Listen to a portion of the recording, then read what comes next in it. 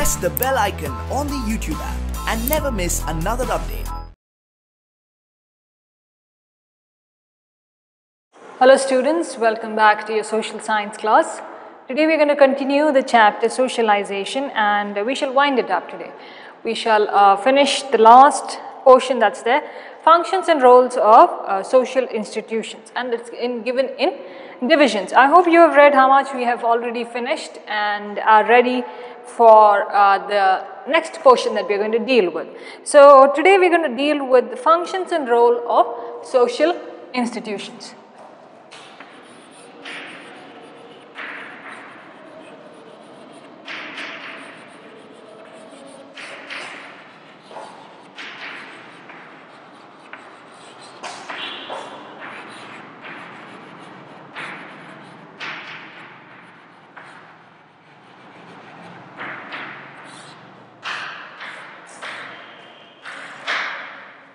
Functions and roles of social institution. Now we have discussed or we have dealt with what is the process of socialization and how it helps its members. We have studied the features, where is it present, what are its characteristics, basically the nature of socialization. On the other hand, we also studied why socialization or social institutions are important, okay? Why social institutions are important and what is the process of having it. Today we will study why each society functions in a particular way and what are their particular roles. So every society that is present has a social institution, be it family, be it marriage, be it schools and colleges, be it religion, be it law. Okay, anywhere you go, these social institutions are present. That is why in the features it was said it is universal. That is, it's present everywhere. Not a single community anywhere doesn't have a family. Something not like that. But everybody has a family. So that is present everywhere. Now, we dealt with saying that it fulfills our basic needs. It fulfills on a general view the needs of all human beings. So we have studied about how our personality develops, what kind of behavioral changes that are done. Now, first function of the family is nourishment of the members. So first function,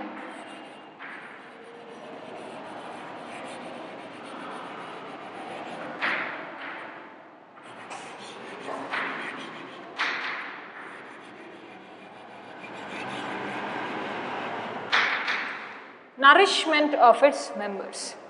Now if you put a seed in the soil and if it has to take its form, if it has to grow into a sapling, it has to shoot out, you have to look after it. You have to nourish it. You have to put water to it, okay? You have to keep it in certain places, okay, maybe where sunlight is required. Some plants don't require that much of sunlight, depending on what kind of plant it is. For a small baby, say, you will have to nourish the baby also. Give the baby right food to eat, okay, right amount of water, right amount of sleep. You are nourishing the baby. You are providing your supplements which help in the growth. What is the supplement with the plant? You are providing water there, okay. You are providing manure there, and that is the nourishment you are giving. Certain natural fertilizers are put. Okay, that's nourishment. What kind of nourishment do societies do to human beings? Now, first one is family. Family is assigning all its roles. Family nourishes you. As you are small, a just born baby, the family looks after you. Family looks after everything that is needed. Maybe your food, maybe your clothing, maybe your shelter. Basic needs are fulfilled in the family. It is nourishing you. Alright, each member of the family is acting according to their roles. The grandparents play their role, the parents play their role, your older siblings play their role, okay? Your relatives play their role. Everything is put into place and everybody's role is defined. Now the basic role of the family is to look after each other, to care for each other and to nourish them, okay, to make them better, to help them grow, alright. Now grandparents are there, we, 3 generations, let us take 3 generations, grandparents, parents and children. Now parents are going to work, let's assume. The grandparents take the responsibility of the child. Okay, sometimes grandparents may go on an outing, parents take the responsibility. So they are sharing their roles, yet what are they doing? The basic only thing of taking care of the baby. The baby goes and the next baby is in the house, the older sibling takes the responsibility, some kind of responsibility that is there. Then another child, 2 older siblings are there, okay. So this is how it revolves. The grandparents are there, parents are there, older siblings are there. So this is how it is revolving. They are taking their roles, they are exchanging their roles in their own ways. Now even when elderly grandparents are sick, or elderly grandparents need help, the family assists them. So basically on an overview, everybody is taking care, everybody is nourishing each one's needs. Next is security and socialization.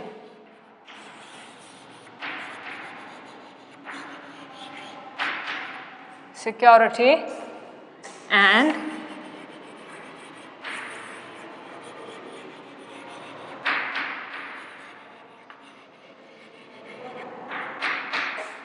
socialization. What is socialization? We mingling with people, we getting along with people, okay. That is the process of socialization. Now initially where are you talking to? Whom are you talking to? Where are you interacting? You are interacting in your family. You are interacting with the people in and around you. You learn to talk, you learn to walk, you learn to eat, you learn to do everything basically with just with people around you. Maybe your parents, grandparents, older siblings. So this is the first set of people you encounter as you are growing. After which you get into the society and the neighborhood. You will have your neighbors, you will have your friends there, you will have elders there in the neighborhood, okay. Then you go a little apart from that, you have your school, and there you have your teachers, you have your principal, you have your friends, okay. Then you are growing up and you are going into work, and then there is a different group there. So every phase of life you are meeting different kinds of people who all are belonging to where you belong. Where is that? The society. So your interaction, your communication is necessary at every phase that you are crossing. Now basically you learn to talk. Once you learn to talk, you are also taking a role in the family. Then when you go to your neighborhood, your friends are there. When you go out for games there, when you go out for playing, you interact, you communicate. That is socialization, okay, interacting with the society, and the family is educating the children in whatever way they have to do. Now your family also provides you security. Security in terms of taking care of you and not having any harmful things done on you, okay, making you safe in whatever way they can, making you safe within that atmosphere that is there, keeping you safe, keeping you under certain care, keeping you under guidance, okay. So that's kind of security is provided. Along with that, they are also teaching you certain skills, they are also teaching you personality traits, they are also teaching you certain behavioral attitudes that are needed, okay. Some kind of good behavior, and that behavior that is not acceptable by people in and around you. Now they are preparing you. When you are a child, this security, nourishment, personality, behavior, whatever, okay, we'll put it as etc. They are preparing you for this society, to face the society as adults. When you are growing up from children to adults, the family is supporting you, family is framing you in that way. Okay, so these are the two functions of family. Alright, functions of, this is family.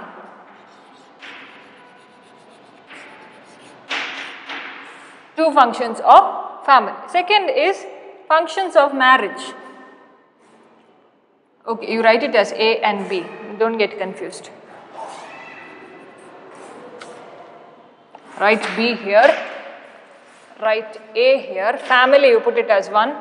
Marriage you put it as 2.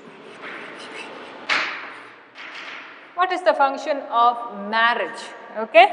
First function is social sanction.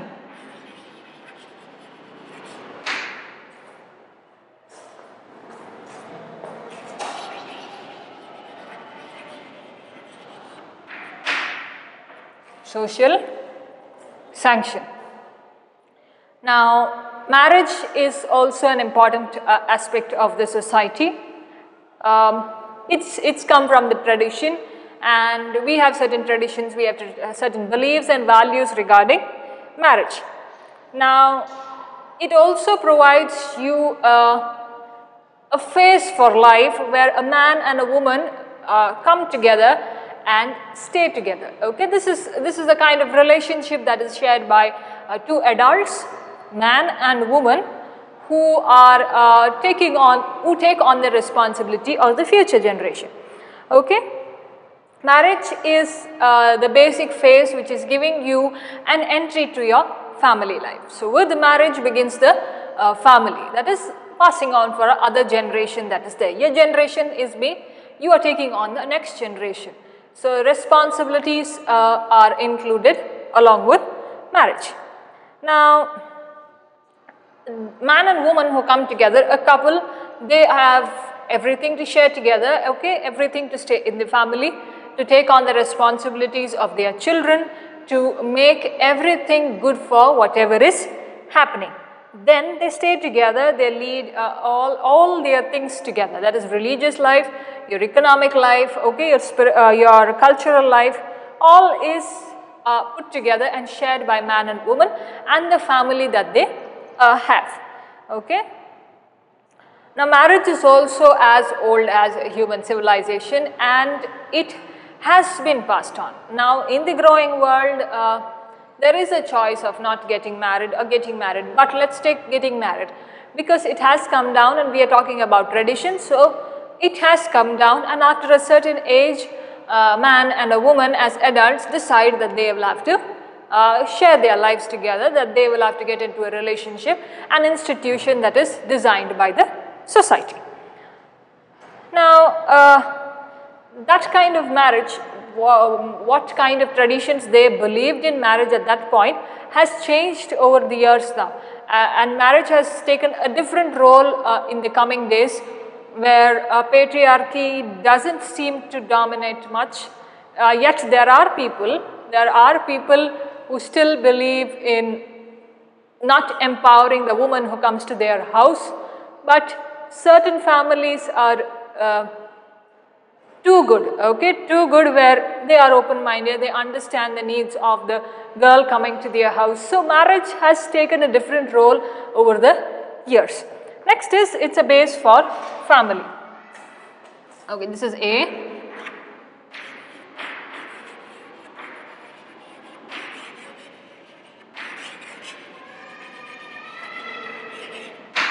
Base for family. Now, I told you with marriage begins a next family, that is the next generation that is there. Okay, both man and woman are involved in procreation, in nourishing the child, in taking responsibility of bringing up the child. Okay, all that happens within the family. There may be grandparents to aid them. Okay, great grandparents may be there, but basic responsibility is taken by the man and the woman who have joined in marriage, that is father and mother, who have their children. Now, marriage creates unity between marriage also brings people together of two different communities also, okay, because two people, we in India don't believe man and woman only sharing their lives together, but we believe that two families become one, okay, both from the girl and the boy's side. We believe that two families are getting together, so there is unity there, there is sharing, and that family bond increases there. So that's what we believe in India, isn't it? Two families getting together, not only the man and the woman, unlike the Western countries. So this is how it's bringing people from different communities. Maybe it has brought two families together who are of different cultural aspects. Maybe different practices, different traditions. Now if somebody from the south has married somebody from the north, okay, there are differences of opinion, differences of culture there, but it's only important how you accept it, how you take that person within your family, or how you let that person go to another family. So it's very important to accept the cultures that are across our boundaries. Let's not limit ourselves to our boundaries alone.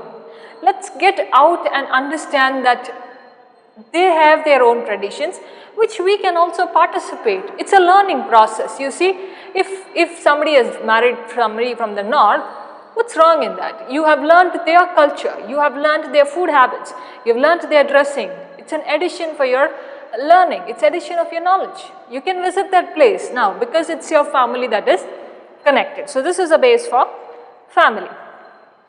Legal sanctity in relationship. Legal sanctity in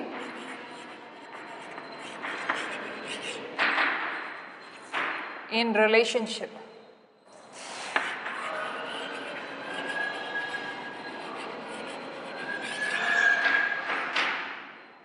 Okay, what's legal sanctity in relationship? And this is what I told you. It's not only a relationship between a man and a woman, but two families, two different families join together to become one.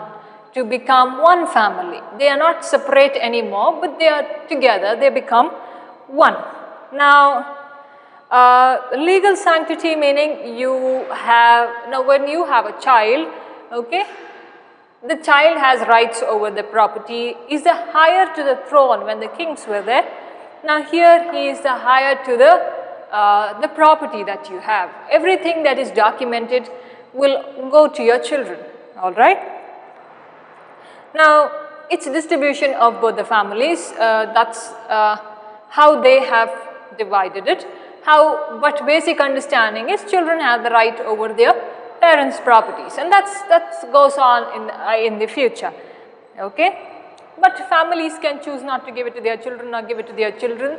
That's the opinion of the parents. But basic understanding is just like the kings and the queens used to have the son as the heir to the throne. Here in the modern world, both girls and boys are hired to the property that is there. Now the society will only continue if there is marriage and if there are families. We'll only grow, we'll only, I'm not saying in terms of increasing in population, but the communities that are there, the traditions that are there will only be kept alive if families are done.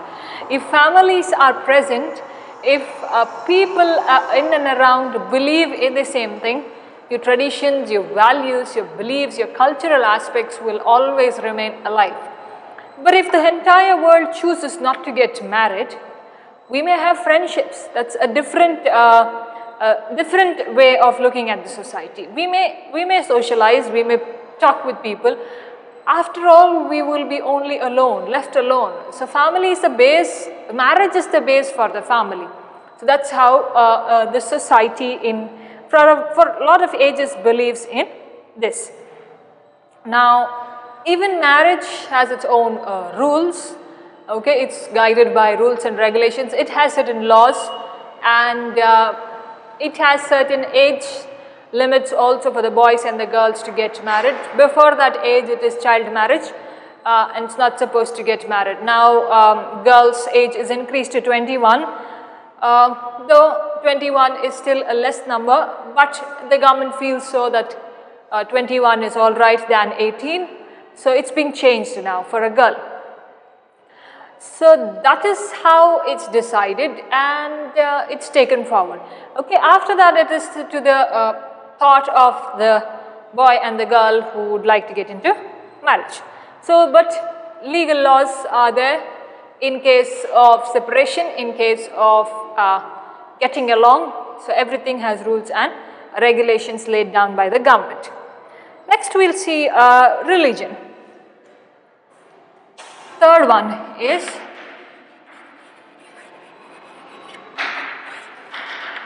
religion. I will write all the points, okay. First one is socialization.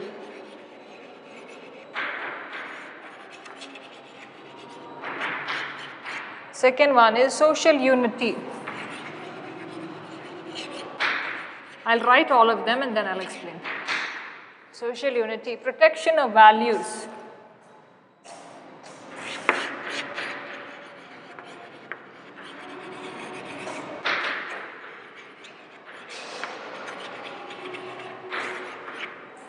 Social control.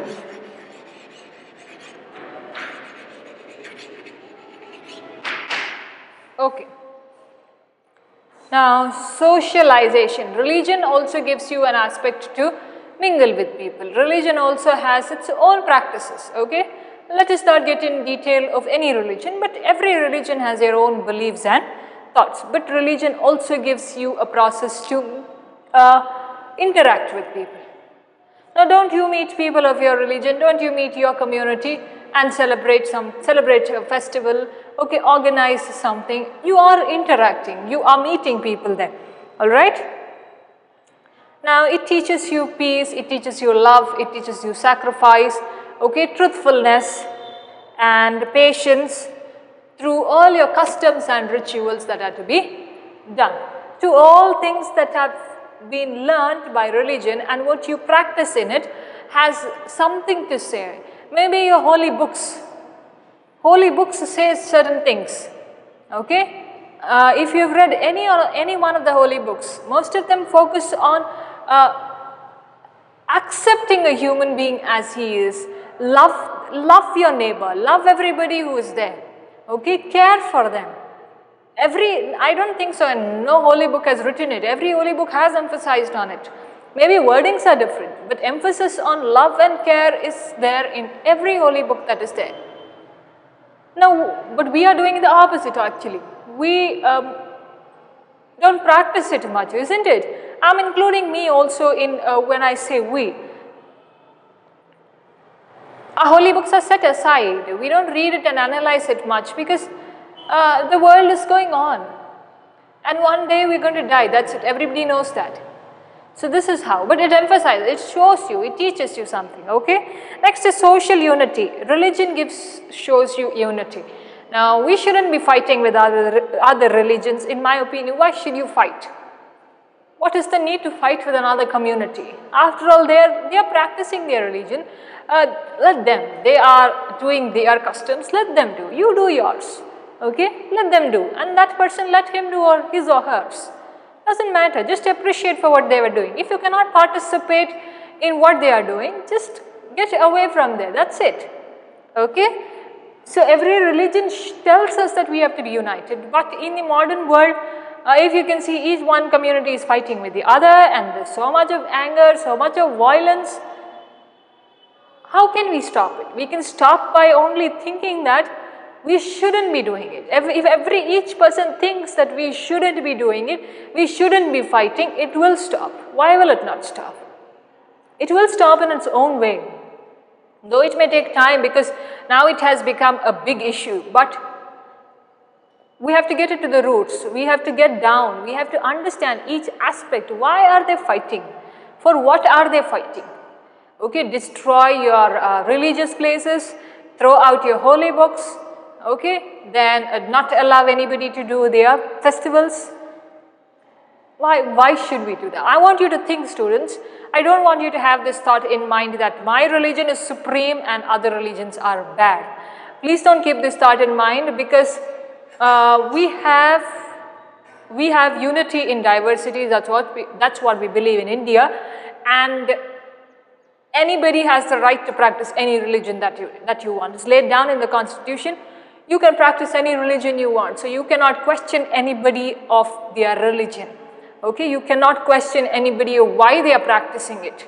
And that is being learned in the family, and it has come through ages. But they have a right to change it, or they can choose not to follow any religion. Okay, that kind of practice is also prevalent.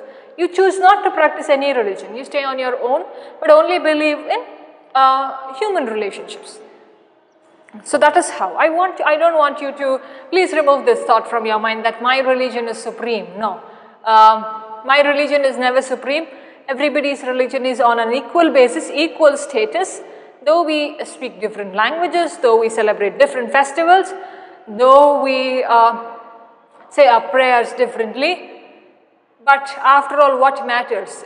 If our religion mattered to us so much, nothing in the world would take place like this, okay? Religion shouldn't come in place of your decisions, of anything that you want to help others. Religion should not play a role. No, religion is you practice it, but don't make others sad for what you are doing, or don't hurt others for. Everybody's religion is important to them. They will practice it. You practice yours and be peaceful. That's it. Okay, that's what it is teaching us. It's teaching us you stay united. You stay together. When you stay together, there's peace and harmony. Okay, love thy neighbor. Why should you love thy neighbor? When you love thy neighbor, there is peace, there is harmony, there is unity there.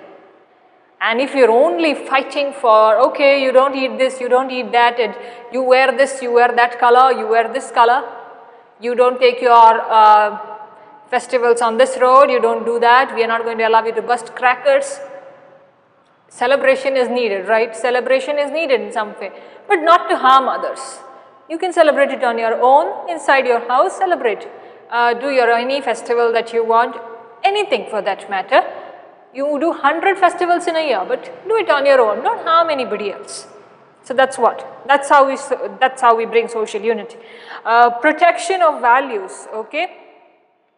Religion is teaching us a lot of values. That is, we have to be honest, we have to be truthful, we have to have a lot of patience, we have to care, we have to love. Okay, and it teaches to be non-violent. That is, not have violence, but we have a lot of violence. Okay, we have a lot of violence.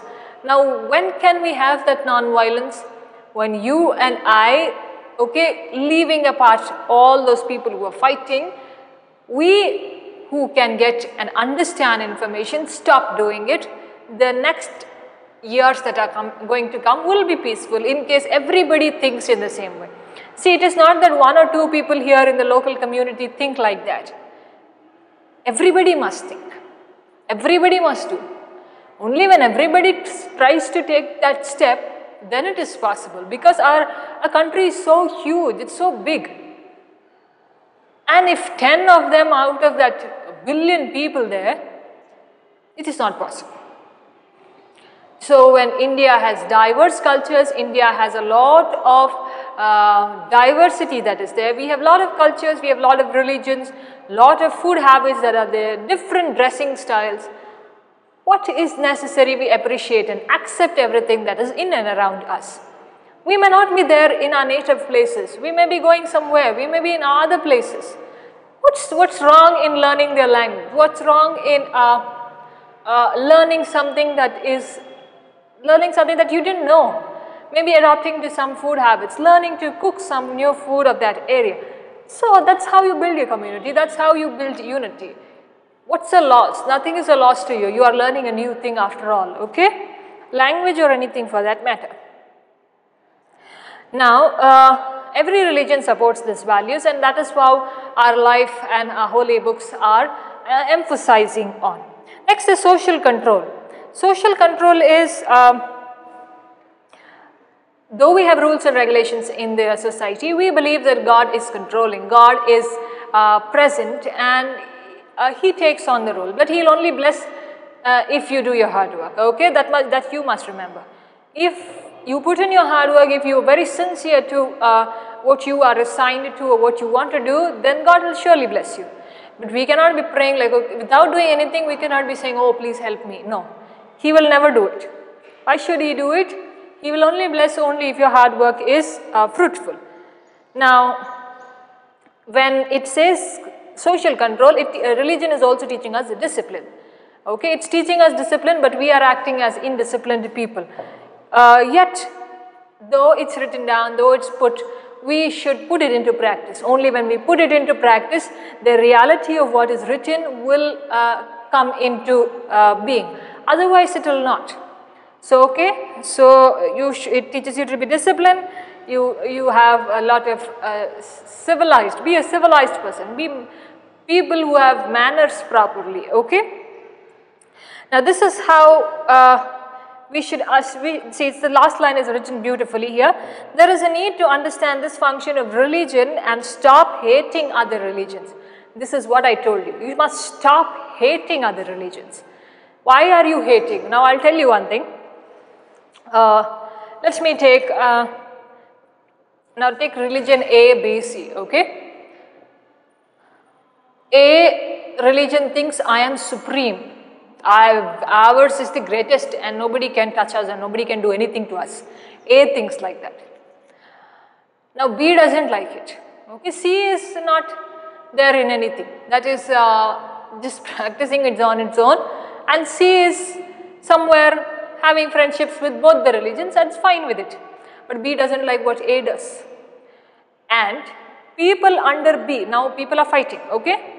And somebody from B who has gone to fight comes and tells their community, see, religion A is not good, they are like this and we have to fight for them, we should not allow them to do this, they are all people are like that. B tells his community. Now those people, other people who are there at home or in his neighborhood who have not seen the fight, who have not seen the violence, still believe that A is bad. We must stop doing this. Just because the TV shows it, just because you hear it from somebody, just because there are a lot of posters put and there is everything in and around saying that that religion is like this, that religion is bad, people are throwing stones at each other, people are killing each other, we shouldn't be believing it, okay. Never stop, never hate them because of somebody else. Why should you hate? Now you may have a friend of a different religion, will you hate that friend? You won't. So in some rare cases it happens like that, where you still go on to hate any person you meet of that religion. Not right, okay. So you must stop hating religion and stop thinking bad just because somebody else has told you. You experience that person. Not all people are bad, isn't it? Not on an overview, nobody is bad. But some situations make them so, that's it, okay. So this is how the functions of family, religion and marriage are. So with this we have finished the lesson, students. We'll wind it up here today. We'll get into a fresh lesson in the next class, okay, a new lesson in the next class, and that's what I had to discuss in this lesson, social institutions. Thank you students very much for listening. We shall meet soon in the next class.